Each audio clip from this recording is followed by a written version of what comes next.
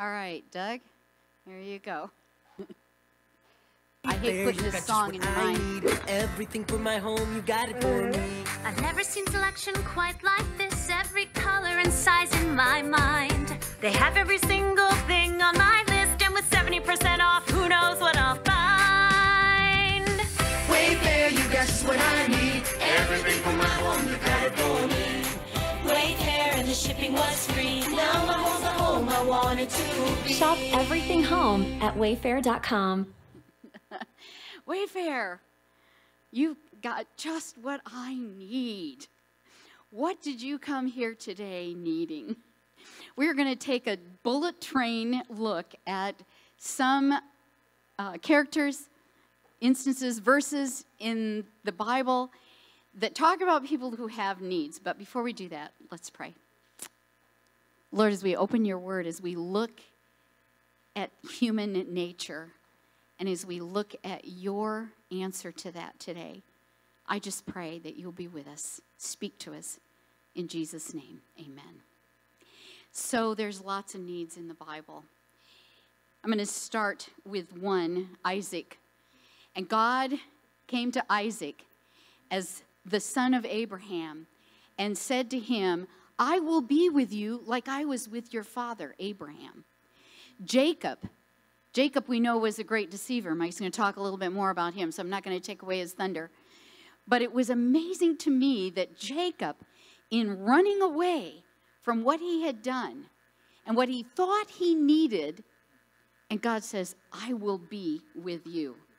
Moses is told, you're going to go, you're going to retrieve my people from Egypt, and you're going to bring them back to the promised land. And Moses says, who am I? And God doesn't say, well, you're Moses, and I've given you a special name, and I saw you when you were the baby in the little basket in the ark, and Moses. No, he doesn't say anything about who Moses is. All he says to Moses is, I will be with you. Joshua, he comes to Joshua because Joshua now has to enter the promised land. What does he need? He needs an army. He needs people that are going to fight. He needs to be able to take care of all those Canaanites and Hittites and Jebusites and all the ites that are out there. That's what he needs. But God comes to Joshua and he says, don't be afraid. As I was with Moses, so I will be with you. I will not abandon you or leave you alone. And later, verse 9 in Joshua 1, he says, I repeat, this is God, I repeat, be strong and brave. Don't be afraid and don't panic. For I, the Lord your God, am with you in all you do. Gideon had to fight too. And the angel of the Lord comes to him and says, the Lord is with you, courageous warrior. Had he done anything yet? No. Was he courageous? No. Gideon says, pardon me, Lord, but if the Lord is with us, why has all this disaster come upon us? Where's all the miracles like you did for Moses and the children of Israel? You know what? It sort of appears that the Lord has abandoned us and handed us over to the Midianites or a pandemic. Might throw that in there. And God says, haven't I sent you? And Gideon says, but my family, they're the smallest. I need a large family. And I'm the youngest. I need to be older. And God says, but I will be with you. Solomon, I will be with you, Solomon, as I was with your father. Isaiah 41:10. In fact, the kids are doing these scriptures here today, so we'll need to see them at the end. Don't be afraid. I am with you. I strengthen you. Yes, I help you. Yes, I uphold you with my victorious right hand. Isaiah 43:2-5. This is to the church. This is to us today, to Israel. Fear not, for I've redeemed you. I've called you by your name. You are mine, and when you pass through the waters, I will be with you. Since you were precious in my sight, you have been honored, and I have loved you. I have loved you. Therefore, I will give men for you and people for your life. Fear not, for I am with you. Jeremiah says, I can't speak. God says, don't say that. He's saying, I need a mouth that speaks well. I need to be able to talk, and you've given me this job, and I can't do it, just kind of like Moses. And God says, don't say that. You will go wherever and to whomever I send you. Do not be afraid of their faces, for I am with you to deliver you. Well, and they will fight against you, but they will not prevail or win against you. 2 times he tells him, for I am with you to deliver you. Paul in Corinth, God says, I am with you, Paul. And Paul's valedictorian speech in 1 Timothy 4:9. He says, Demas has deserted me since he loves Wayfair. Just throw that in there. If you go back and read the verse, he is alone. Everybody's deserted him, and he's talking to Timothy. Bring Mark, bring my cloak, bring my scrolls. And it says, then he says, when I had to go in front of everybody, and nobody was with me, when I had to give my message, nobody was there with me. Nobody appeared in my support. Instead, all deserting me. But he says, but the Lord stood by me. God is with us. What is your need today? How is he going to meet that need? Let's find out.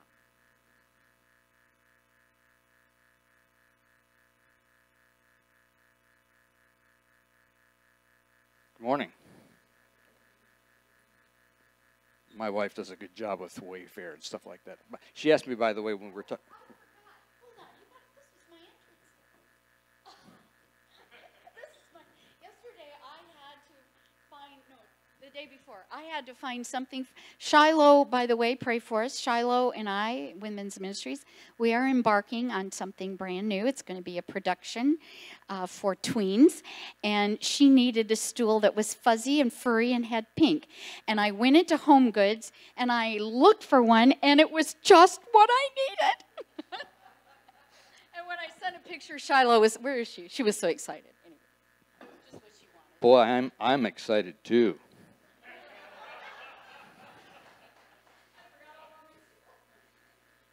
Okay.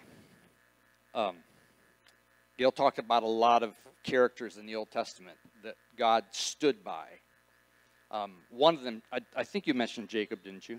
Yes. Jacob is a very familiar person to us in the Old Testament for some mostly not very good reasons, right? I mean, he's a hero also, but he's got a lot of flaws. If you turn in your Bibles or your electronic device, whatever, to Genesis chapter 28, verse 1. Okay, it says in New King James, says, Then Isaac called Jacob and blessed him and charged him and said, You shall not take a wife from the daughters of Canaan. Go and what? And so this is the beginning of his married life. But what did Jacob want that he couldn't have, but God told him he was going to have it? You remember? By birth, he was the second of twins. Who's his brother's name? Esau. Now, he was a mother's boy. Mama liked Jacob better than she liked Esau. Daddy liked Esau. And you all know the story about when he came home one day and his mom says, look, we got to do something because Daddy's failing. He's not going to live too much longer. So I want you to go get a little kid goat and we're going to fix him a meal. You all remember the story. He takes it in because he disguised himself, puts some fur skin on his forearms, and then he tries to lower his voice and sound manly. Serves this meal to his father, and the father said, I want to give you my blessing. So he does give the blessing, walks out. A little while later, big brother comes walking in with a big animal that he has conquered, killed, and dressed out to give his father the meal. And the jig is up because Father Isaac knows that he's been taken. Well, when Mother hears this, she sends Jacob packing. You got to get out of here. Your brother might do something bad to you. Now, the trip that he was going to take was, think about this. How many of you, when you're going on a lengthy trip somewhere to see family or going on vacation, whatever, how many of you, a 500-mile trip in one day is doable? Some of you, okay? How many of you would rather split that 500-mile trip up into smaller lengths? Okay? especially if you got kids or whatever. Gail and I used to, when we first started in ministry, our first district was Mount Pleasant, Michigan. From there to where my mom and dad live in Chattanooga was 750 miles. And what we would do is we would put the kids in the back.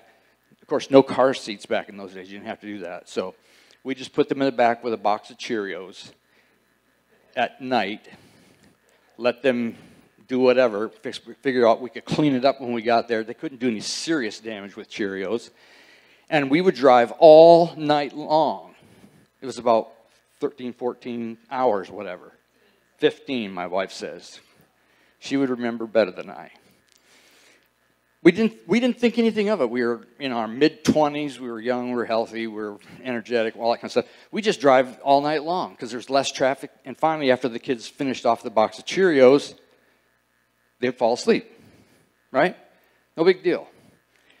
But now think about this. Taking a 500-mile trip on foot. Seriously? I mean, that's what they had to do back in the day. I mean, maybe unless you had a donkey. But he didn't. He has to walk 500 miles to get away from his big brother because he has ripped him off. Now remember, God did promise him the birthright. Jacob, I mean. But he didn't bother to let Jacob in on how he was going to get it to him. And so Jacob said, I'm thinking God needs some help here. So I'll just work this thing out because God doesn't appear to be showing up. God doesn't appear to be with me. And so Jacob did his version of getting the birthright. Isn't it? Think about when we don't think God is with us and we do stuff on our own. How well does that work out for us? Not so much. Now, I would love, and this, how many of y'all have questions that you want to ask God when you get to heaven? This is one I'd like to find out. God, what were you planning to do in order to give Jacob the birthright when his brother, really by rights, was the one that was supposed to get it? How were you going to work that out? It doesn't matter. It's not a big deal. But it'd be interesting to find out what God's plan was. Because we will never know now because Jacob, history is what it is. So he's a 500-mile trip to get to his homeland. Okay? I mean, that's a lot of walking, a lot of traveling. It's interesting because at the beginning of this journey, what verse is it, Gail, that we found that said that God was with him, and it's also at the end of it? In chapter 8, 28? Okay, Genesis chapter 8, 28 and verse 10. Okay? Now I have in the New King James, they put a heading in here that says Jacob's vow at Bethel. Okay, here's verse 10. Read with me. It says, now Jacob went out from Beersheba and went forward to Haran. So he came to a certain place and stayed there all night because the sun had set. He took one of the stones of that place and put it at his head and lay down at that place to sleep. Then he dreamed, and behold, a ladder was set up on the earth, and its top reached to heaven, and there the angels of God were ascending and descending upon it. And behold, the Lord stood above it and said, I am the Lord God of Abraham, your father, and the God of Isaac. The land on which you lie, and I don't mean lies, but once you lay down, what is it saying? I will give to you and your descendants. And he reiterates the promise that had been given to Abraham and to Isaac. Also your descendants shall be as the dust of the earth. You shall spread abroad to the west, to the east, to the north, the south, and in your families or seed, all the families of the earth shall be blessed. Okay, so I think one time, did we use a ladder here for something? Might have, but the thing is that when when this word says ladder, and when you think of a ladder, you know, you all know what a ladder is. It's just got rungs and whatever. That's not really what this is depicting. Think more staircase, okay? And I'm talking grand staircase. Not, you know, we all have stairs in our home. This is staircase on steroids, okay? Because it's got these big ziggurat staircase that the Persians would make, because they got that ornate stuff at the bottom, decorated. So it's a big, massive, heavy stone staircase. And the angels are going up and down because they were the messengers. They were going up to heaven to get orders, and they came back down to earth to do whatever they were supposed to do. And where was God in relationship to this staircase? Was he at the top? Was he halfway down? Was he at the bottom? Where was he? Pardon? Well, that too, but this actually talks about him being beside Jacob. Verse 13. It says, and behold, the Lord God stood above it and said, I look. But there's another place that implies that he wasn't just above it, that he was actually with Jacob. The point is, God is everything. He is everything. He is all we need. And that's what Jacob needed to know. He needed to know that he doesn't have to engineer his own salvation. He didn't have to do that. His joy, his peace, his happiness was through God and through God alone. He didn't need a Wayfair commercial and get online with his debit card and purchase something. Or to purchase something not with a debit card, but with his personal energy. I'll do this myself with my own actions. His own actions to this point had caused him to have to leave home, to which he never really went back. So how good did that birthright blessing work out for him in his life? Not really that good. His happiness was not that great. You know, I remember, and I might have shared this with you before, but in 1986, when I was just barely getting started with my ministry at Andrews University as the youth pastor there, someone came to me. In fact, it was a good friend, Steve Case, who was teaching youth ministry at the seminary at the time, and he says, Mike, he said, you need to get the kids there involved in not overseas, but out-of-country ministry, small, short-term ministry.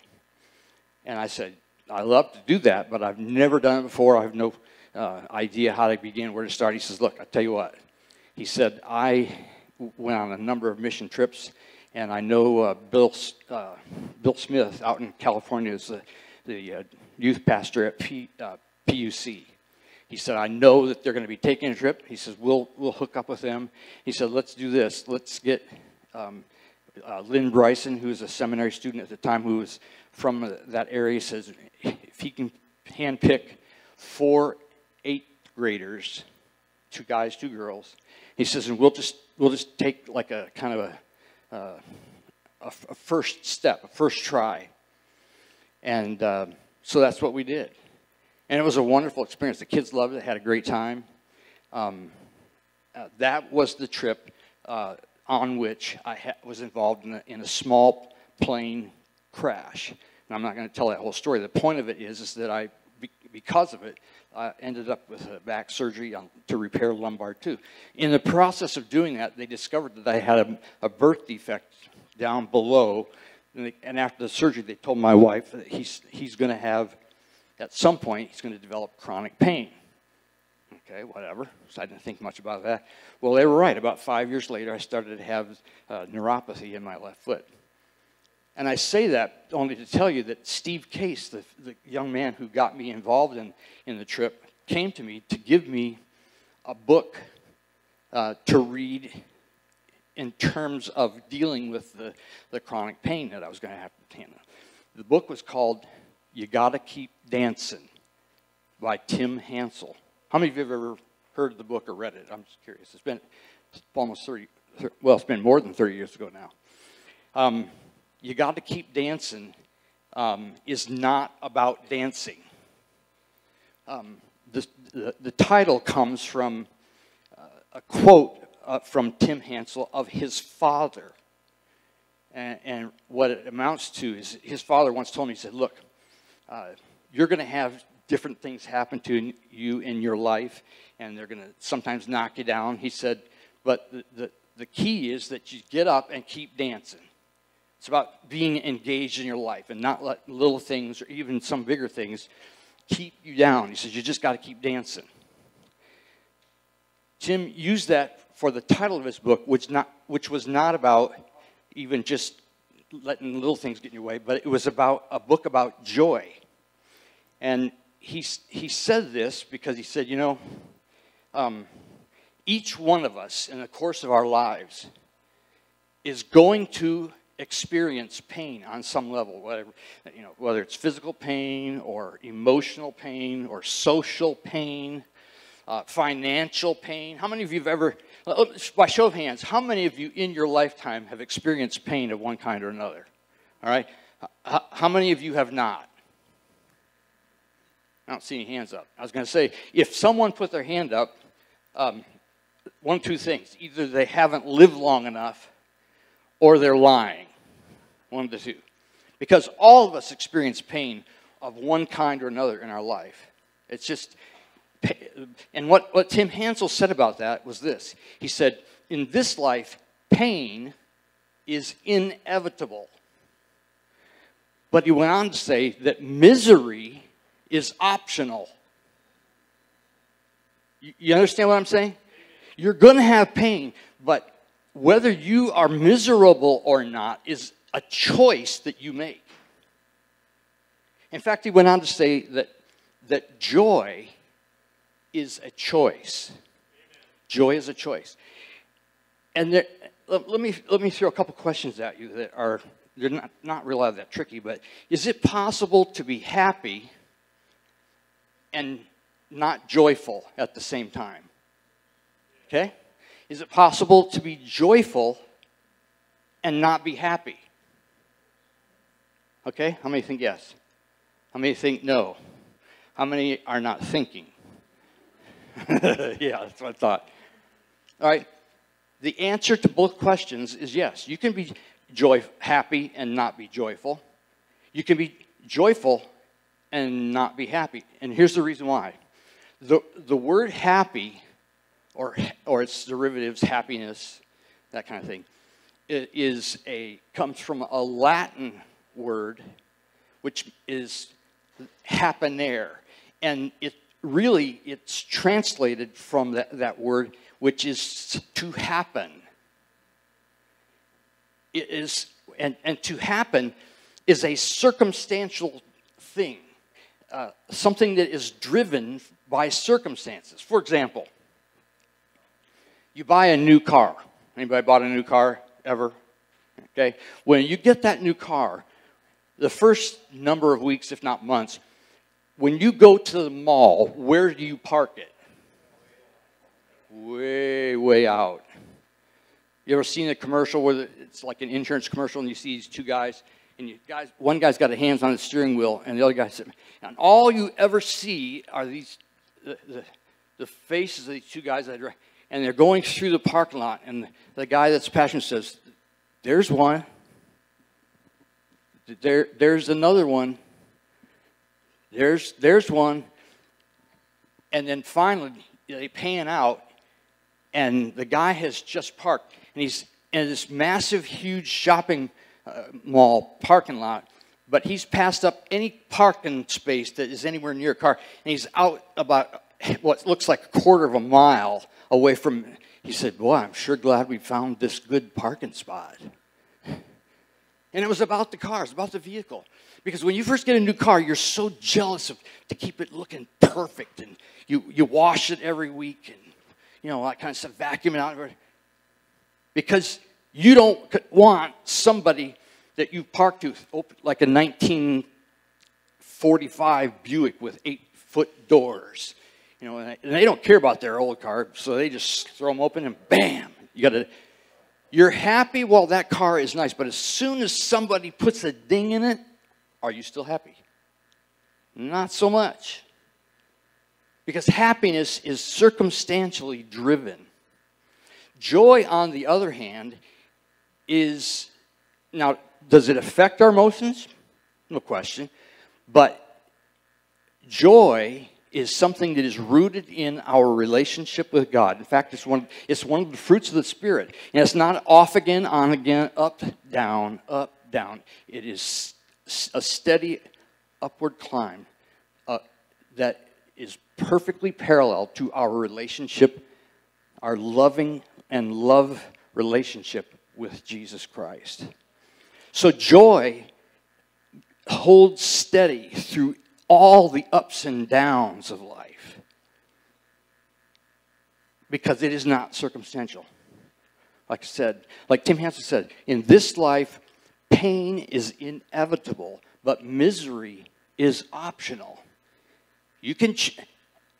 How many of you have ever known someone that when you meet them, no matter how long it's been since you've seen them, the first things that come out of their mouth is to tell you all their trials and troubles and tribulations, and they do it in triplicate, verbally.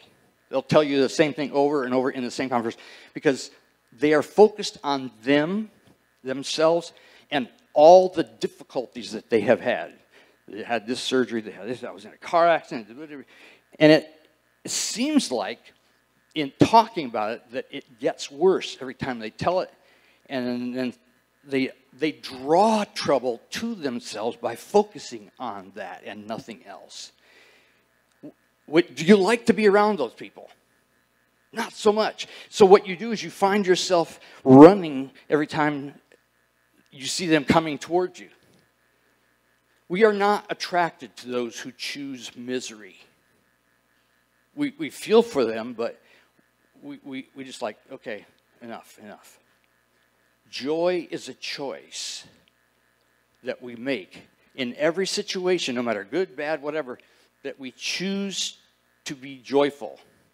Paul said it. He said, my strength, or quoting God, he said, my strength is sufficient for you.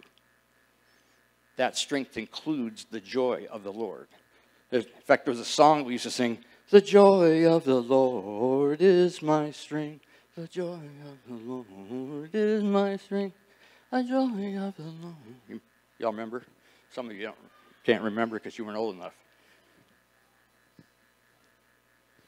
Jacob was comforted by the fact, what's the verse at the end of the chapter, Gail?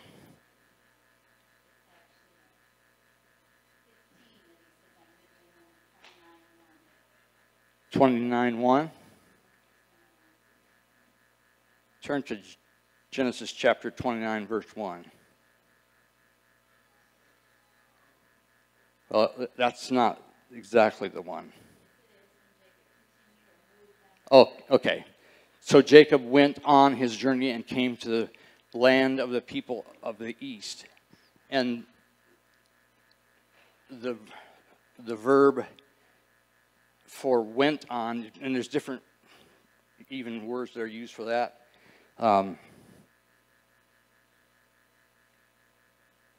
That word is a word that means to stay on course.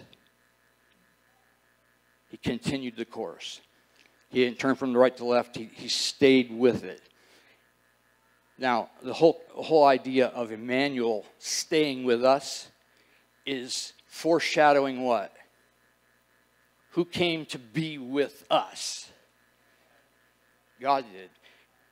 His name was Emmanuel, which translated means God with us. And God doesn't take vacations. He doesn't take breaks. He doesn't need counsel. He doesn't have a plan B. Nothing throws him off. He doesn't have ahas. Ah, never thought of that one. That's awesome. And God does not have potential. You ever had somebody, I remember one time when I first went to Pioneer Memorial to be the youth pastor, the principal of the school, Buzz Orison, a very imposing man. He was intimidating to me. He had this kind of regal, almost kingly manner when he walked around the school. I mean, you expected at any moment people were going to come out with leaf fans and, you know, peeled grapes and give them to him. He was just a very imposing guy. He called me into his office one day and said, Mike, he said, I really appreciate what you're doing here, but can I make a suggestion? I said, sure. He said, you are a people person. That's obvious. He said, you enjoy people, you enjoy the kids enjoy you. But he said, I would like to suggest that you focus not just on your people skills, but that you focus on administrative, organizational skills. Well, that was not a surprise to me, because that's not, we all have our flat spots. That would be my flattest spot. And he said, if you do that, he said, you will mark your ministry in a way that you will not if you don't do that. He said, I believe that you have great potential. Now, was it flattering to hear some of the things he said? Yeah. But when I got out of that office, I didn't think hardly at all about the things that were positive. All I could think about was, oh my goodness, I got to really show off for this guy. I got to show him how organized I really am. But you know what? We are who we are. David didn't fight in Saul's armor. He fought without, because his strength was God, who was with him. And so the point is that all of us have potential, because we are weak and sinful and erring and struggling. But God does not have potential. God isn't going to get better at being God. We don't sit down and say, God, listen, I've been thinking about this. And, if you could actually just do a little bit more of this and a little bit more of that, I think you'd be doing a lot better at being God. Say what? Excuse me, I was going to use a word that's probably better not to say. But it's really stupid to think that God has room for growth. Are we crazy? God He is totally beyond our realm of our ability to comprehend. And in spite of that, He sent His Son to become one of us. He is God with us. And Jacob was able to finally learn that lesson in a way that changed him, so that when he finally met his brother, he could humble himself to his brother.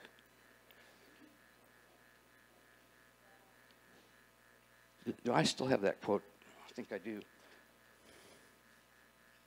I brought with me a quote that if you were a student maybe I don't have it. There it is. If you were a student at Southern, how many of you attended Southern or graduated from Southern a number of years ago? Remember Philip Simon? This was a quote that he was fond of quoting, regardless whether it was in the classroom. I mean, he might quote it to you when you met out on the sidewalk, just walking around. But this is from Manuscript 5, 1891. So it was right after the time when 1888 stuff was all going on, and there was a huge focus on righteousness by faith, of trusting in Jesus for everything, and not leaning on our own righteousness. And I want to kind of close with this. and then challenge us a little bit. But it says this: "Ye inhabitants of the earth, praise him." And why? Because through Jesus Christ, whose long human arm encircles the race, while his divine arm, with his divine arm, he grasps the throne of the infinite. The gulf is bridged with his own body.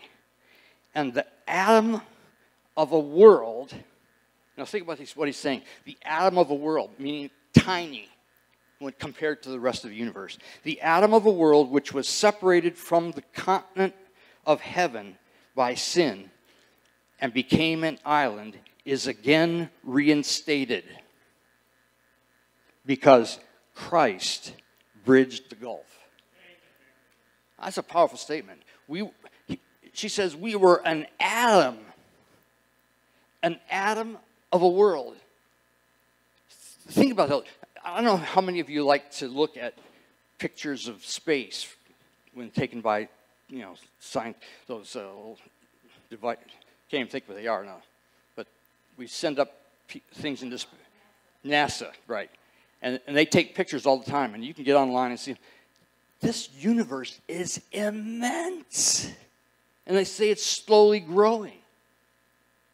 And so she says the atom of a world, this tiny little speck. Now we think of it as big. It's our home.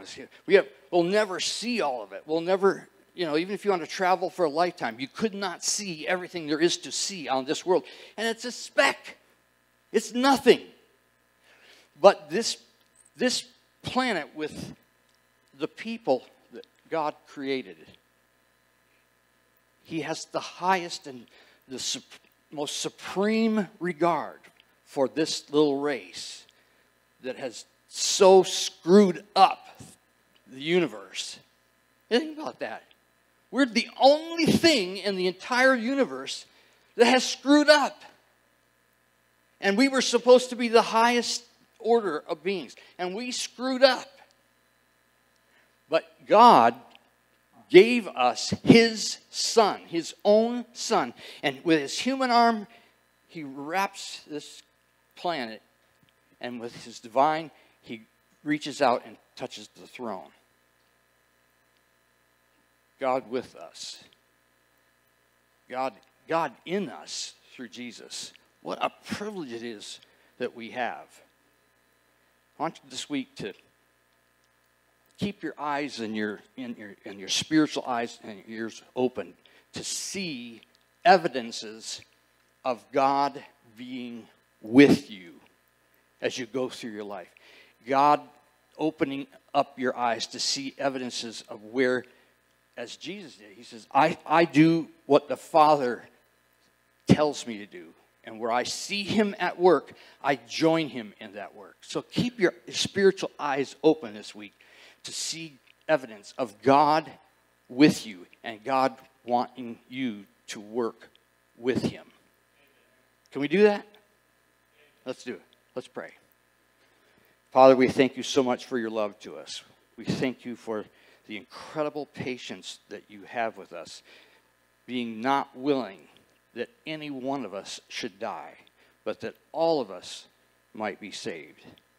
We pray that Jesus will come soon so that we can go home to live with you and Jesus and the Spirit and all the angels and all of those who are waiting patiently for him to come.